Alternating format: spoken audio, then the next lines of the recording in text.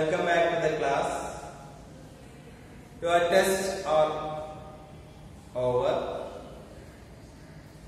and I feel to some extent you all were seriously on track and I am happy about it. Let it continue. Okay. This class we are going to deal with Part B, Computerized Accounting. Okay. So this textbook we have 6 lessons and also practicals also there. So let us continue the first lesson, overview of computerized accounting system. In the lower class, we all are studied about the computer. What do you mean by computer? What are the characteristics of computer? What are the components of computers? All those things everybody know. Okay. Now we can discuss computerized accounting system. What do you mean by computerized accounting system? What are the use of computers? Okay. What is a computerized accounting system? Computerized accounting is the process of recording business transaction and generating financial statement and reports with the help of computers. The help of computers and various accounting software. That is computerized accounting. It is the process of recording business transactions and generating financial statements and reports with the help of computers. That is computerized accounting. Okay.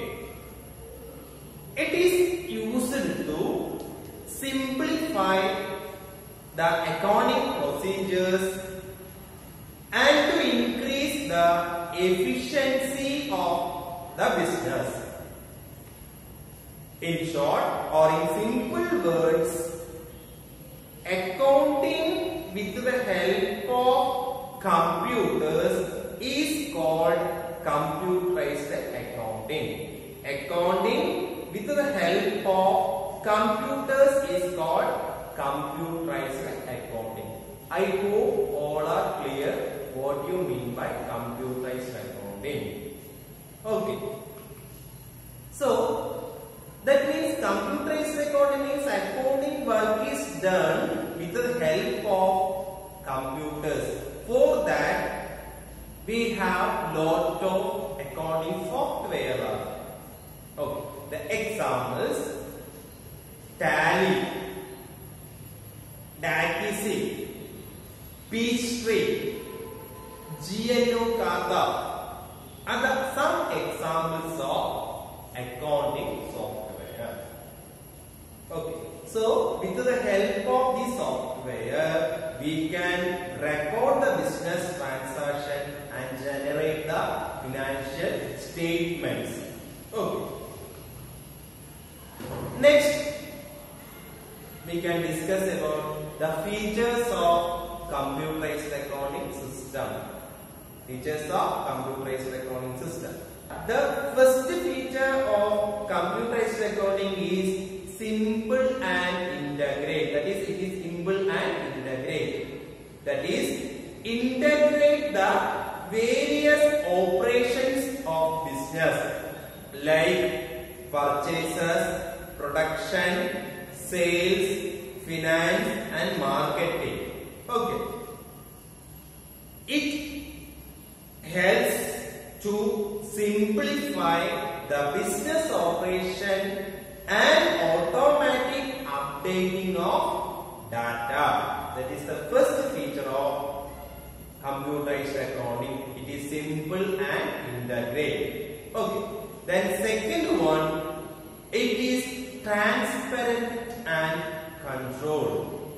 What is it? The data provided by computerized recording system are transparent and easily accessible to the users. Easily accessible to the users. That means everyone will get the information. Okay, that is second one, transparency and control. And then third one, accuracy and speed. That means fast and accurate data entry of business transaction. Okay. And also reports and documents prepared in generalized form with the help of computer. Okay, that is accuracy and speed. And then fourth one, scalability. What is it? That is computerized recording system used by any type of organization. Automatic changes in the volume of data processing due to change in the size of organization. That is scalability. And the last one is that reliability. That means it makes sure that generalized financial information are accurate, controlled and secure. These are the important features of computerized recording. First one, simple and integrated. Second one, transparency. Third one, accuracy and speed. Fourth one, scalability. And fifth one, reliability. Okay, I hope all are clear. We can move to the next topic, advantages of computerized recording system. Okay. The first one, reports and statements can be prepared timely in required format. So that means we can prepare the statements and reports on time. Okay. And then second one, systematic and efficient recording, systematic and efficient record keeping. That means we can keep our accounting records in a systematic manner, in an efficient manner. Okay. And then third one, it ensures effective control over the system. Computerized recording system ensure effective control over the system. That is the third advantage. And then fourth one, accounting data are processed economically. Accounting data are processed economically. That means very low cost. Okay. And the last one, provide confidential data to the users. Provide confidential data to the users. These are the advantages of computerized recording system. Okay. And then next, limitations or disadvantages of computerized recording system. First one, dynamic changes in the technology lead to investment for a shorter period. That is, what is it? Dynamic changes in technology lead to investment for shorter period. We know that is business environment always dynamic in nature. That means it will change every day. New technology will be updated. And then Second one, power failure is the another drawback. Power failure leads to data corruption and data loss. Power failure leads to data corruption and data loss. Okay. And the third one, lot of chances for data hacking. Lot of chances for data hacking. That is another one.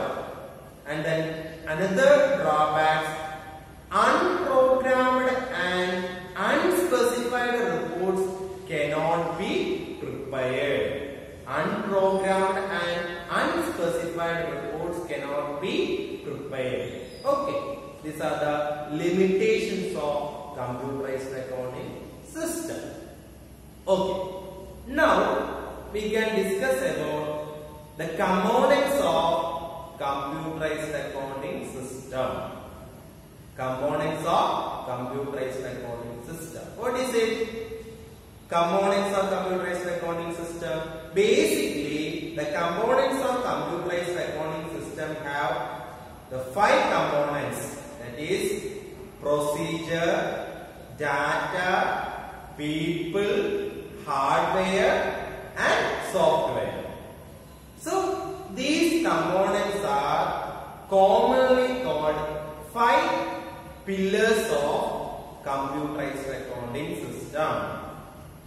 It is regarded as a 5 pillars of computerized accounting system. In that, the first component is procedure. What is procedure? Procedure means it's a logical sequence of action to perform a task. Logical sequence of action to perform a task. Okay. That is procedure. For example, identifying business transaction. Identifying business transaction. For that, collect its source documents.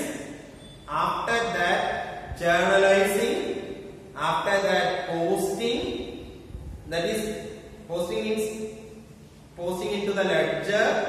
And after that, preparing the trial balance. And then considering the adjustments. And finally, prepare the final accounts. That is sequential order. That is logical sequence of action. That is called procedure. Okay. And then second component is data. What is data? Data refers to raw facts. When data are processed, when data are processed, organized, structured or presented in a given context so as to make them useful, they are called information. What is information? Processed data is called information. Data means raw facts and figures. Information means processed data. That is meaningful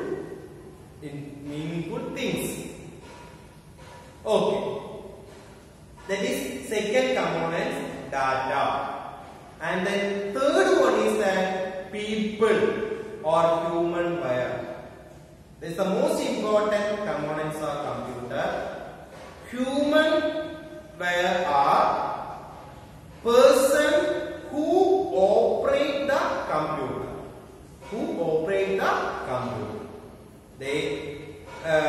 They include users like owners, then managers, system analysts, data entry operators, etc. So that is people. And then fourth one is the hardware. What is it? Hardware. Hardware means physical components. What is hardware? Hardware means all physical equipments system. That is CPU, monitor, mouse, printer, scanner, modem, etc. are the examples of hardware. That is another components of computerized recording system. And the last one is that software. What do you mean by software? Software means a set of program. That is, software includes system software like what? Windows, Linux, etc. And also application software, that is Tally, DACIC, etc. are the examples of application software. Software means what? A set of programs. Set of programs is called software. There are two types of software. System software and application software.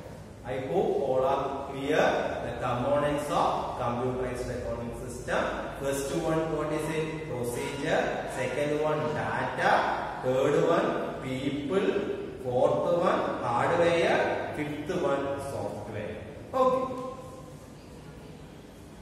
What is it? Data. And next we can discuss about data and information. What is it? Data. Data means raw facts and figures stored in the computer. It is unorganized facts, so it need to be processed. So this processed data is known as what? Information. So that is data and information. Data means raw facts and figures. Information means processed data. Okay.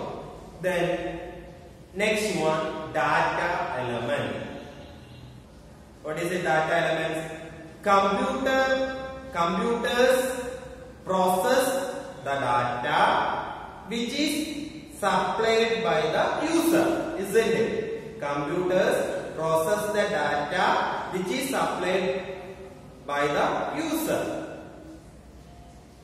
In accounting, a transaction consists of 4 data elements. That is name of accounts, accounting codes, date of transaction and amount. That is 4 data elements in accounting. That is name of accounts, accounting codes, date of transaction and amount. Next, what is the difference between data and information? Data means raw or unorganized facts that need to be processed. But in case of information, when data is processed or organized or structured, it is called information. Okay. Then second one, data cannot add any knowledge to the user. Data cannot add any knowledge to the user. But information will enhance the knowledge of the user. Increase the knowledge of users. And then third difference, data act as an input. Data act as an input. But in case of information, it acts as an output. Okay. I hope all are clear what is the difference between data and information. Okay. Next,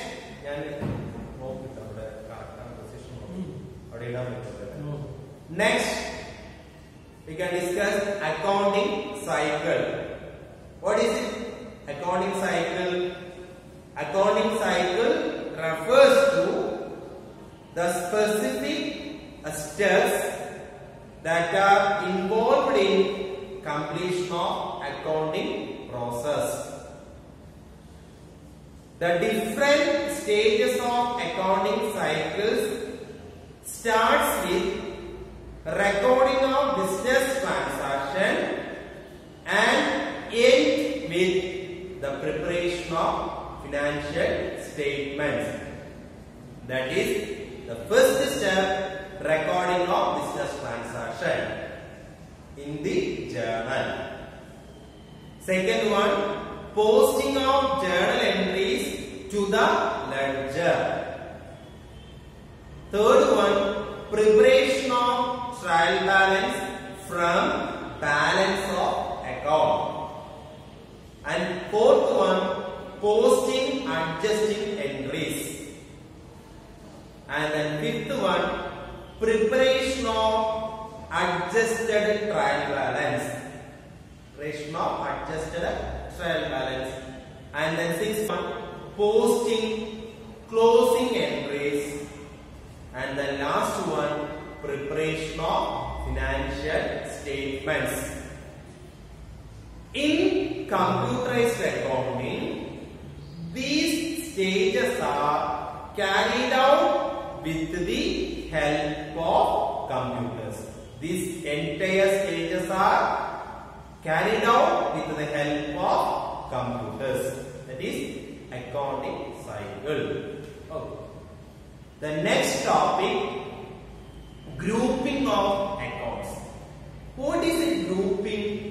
Grouping means the process of classifying accounts of similar nature in one place. That is called grouping of accounts. We already studied in the +1 class. Similar nature at one place, it is called ledger, isn't it? So like that, the process of classifying accounts of similar nature in one place, it is called grouping. In accounting, there are different types of accounts. On the basis of its nature, we can classify accounts as a asset, liabilities, capital, income and expenses. Okay. The basic classification of accounts in different groups are made on the basis of accounting equation. Do you remember the accounting equation? What is it? Yes, asset is equal to liabilities plus capital. Asset is equal to liabilities plus capital. In case capital may change due to profit or loss in the business. So therefore, the accounting equation can be restated as asset is equal to liabilities plus capital, that is revenue minus expenses. So the accounts are classified into 5 groups. They are assets, liabilities, capital, income and expenses. In that first one, asset. So we know that asset means properties or things. Assets can be categorized into 2, fixed assets and current assets. Some examples of fixed assets are land and building, plant and machinery, furniture, vehicles, investments, etc. And then current assets, examples of current assets, so cash in hand, cash at bank, debtors, stock, etc. And then liabilities, and second one, what is it? Liability. Liabilities means it's an obligation. So examples of liabilities: secured loans, unsecured loans, creditors, provisions, etc. And the third one, capital. The investment made by the owner, it is called capital. That is share capital, equity share capital and preferred share capital, and then second one reserve and surplus, that is capital reserve, general reserve, profit and loss balance, and then revenues and income, that is examples sales and other income, and the last one is expenses. The examples of expenses: material consumed, salaries and wages, manufacturing expenses, depreciation, etc. are the examples of expenses. I hope all are clear. Grouping of accounts. What is it? Grouping of accounts. Grouping of accounts means classifying accounts of similar nature in one place. Okay. I hope all are clear. If you have any doubt, please contact me.